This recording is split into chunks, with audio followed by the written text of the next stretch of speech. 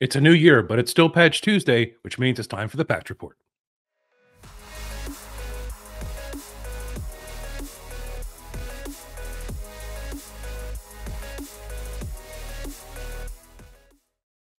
Hello, everyone, and welcome to the patch report for January of 2024. Happy New Year. It is a new year, but it's the same type of Patch Tuesday.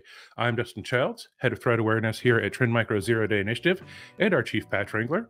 We don't have a whole lot to talk about this month. Very small release, but it's a welcome relief for the beginning of the year. And let's get into it, starting with Adobe, who had a monstrous one patch. That's right, one patch, 6 CVEs in Substance 3D Stager, all of them important rated, all of them require user interaction, nothing too exciting. Moving on to Microsoft, we've got 49 new CVEs being addressed this month, excuse me, only 2 of which are critical, 12 RCEs. But let's start by talking about a security feature bypass vulnerability in Kerberos. It's the highest rated CVSS this month at 9. And it's one of the 2 critical patches. It does require a machine in the middle attacker, but once you set that up, you could potentially decrypt Kerberos. You could get a Kerberos ticket issued that would be invalid or spoofed or something like that. So yeah, Microsoft also gives us an exploit index of 1, which is their highest rating, which means they expect to see exploits within 30 days. I kind of doubt that a little. We don't see a lot of Kerberos attacks, especially man in the middle, machine in the middle, whatever, monkey in the middle, whatever we want to call it. But do take it seriously and go ahead and patch.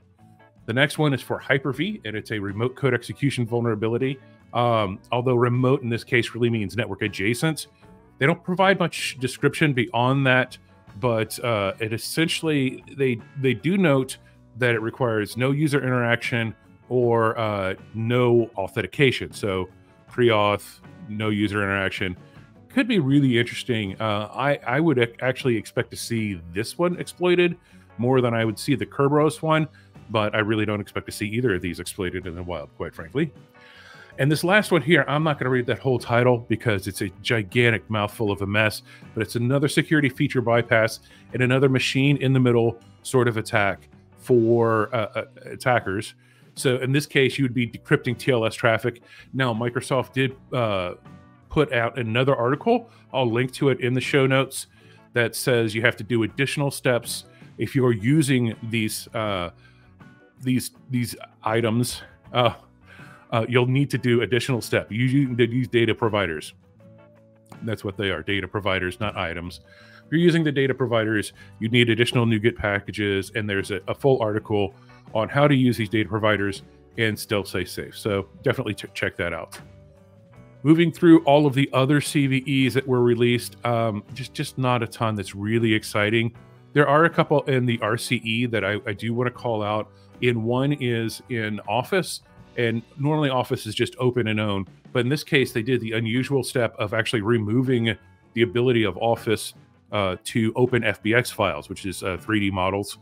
And yeah, so there are some additional details on that that I've linked to as well. And if you are running the printer metadata troubleshooter, you might have already installed a tool to correct that.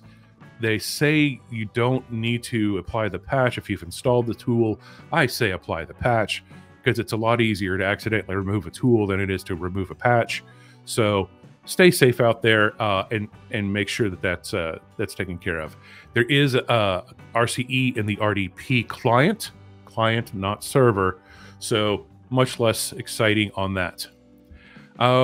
There's only a few elevation of privilege bugs, and almost all of them just lead to system. The lone exception is a virtual hard disk, and it just gives you that privileges.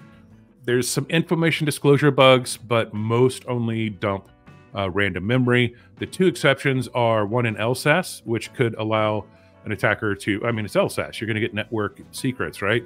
When connecting to an Active Directory domain controller.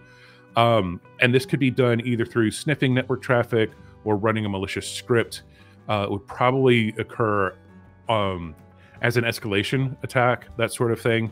There's a TCP bug as well. And again, it's a machine in the middle, but it could lead to unencrypted contents of IPsec. That's interesting, but again, not very likely.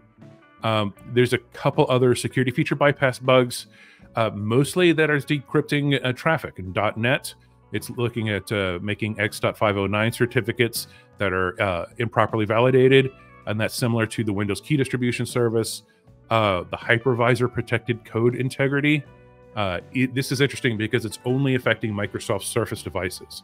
So whatever specific hardware is on those Surface devices, and check the bulletins for the specific surfaces that are impacted.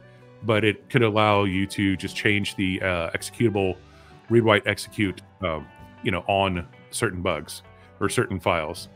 And there's a BitLocker bypass, which means you can bypass BitLocker.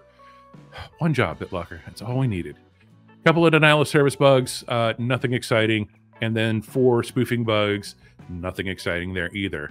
And folks, that is the release. Believe it or not, that's all there is to it. No 0 days, nothing under active attack, nothing out there in the wild going bump in the night. That wasn't there already. So please like and subscribe. I'm contractually bound by YouTube to say that. Also, if you happen to be in Tokyo, please come by and see us for Pwn2Own Automotive. Headed to Tokyo this weekend, and it should be an amazing show, some really cool research. So until then, I hope to see you out there. Just stop by and say hello. I like it when people say hello. And until then, stay safe, and may all your reboots be smooth and clean.